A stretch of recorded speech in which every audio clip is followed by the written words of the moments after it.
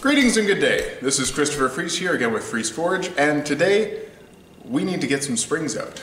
This is a MacPherson Strut. They're in a lot of vehicles, and this steel here is what we're after, of course. Spring steel, 5160 if I'm not mistaken, great steel, and we want it. But we've got a problem. This thing has a lot of stored energy. The spring is very much compressed.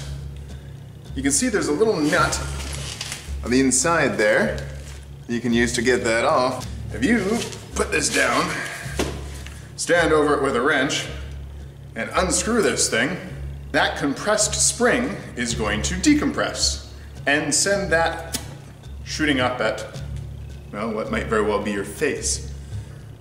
Now, there are a few different ways you can do this. The proper way uses a series of clamps, and that works just fine. You have an oxyacetylene torch. This little guy is no problem at all. I'm just going to use a torch, cut, cut, cut, and that will give me plenty of spring to do with as I choose. So let's get going. Well, here's my current pile. I love the smell of acetylene.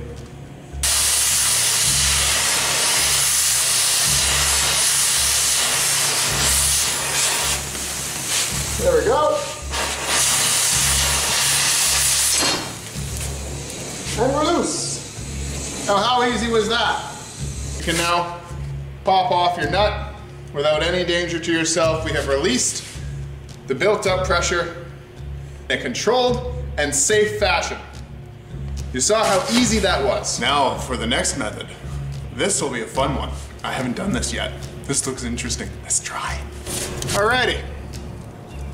I always like to try something new for the first time. Let's give it a shot.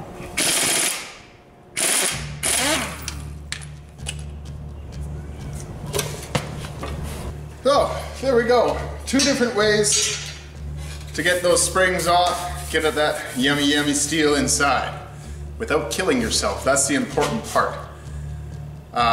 There are some horrible ideas that I've heard of people asking about this, and one of them was an angle grinder.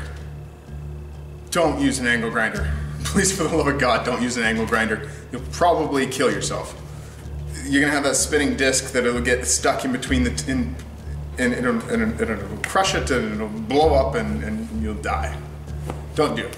Don't do it unless you want to be picking grinder bits out of your guts for the next 10 years. Another thing not to do, don't put a wrench on it. A hand wrench is not the same as an impact gun. I know I showed you the impact gun and it worked beautifully. Other than that, that's all I got for you today. Thank you very much for watching. I hope you learned something from this video today. This would be my first actual how-to video as opposed to how to not. So, yay! It's only because I used to be a mechanic. I know about all this shit anyway. A big shout out to Adam. Thank you, and Jeff. Thank you for the struts and the steel to be able to do this. It's awesome. Thank you guys so much. Anyway, that's all for me today. May the force serve you well.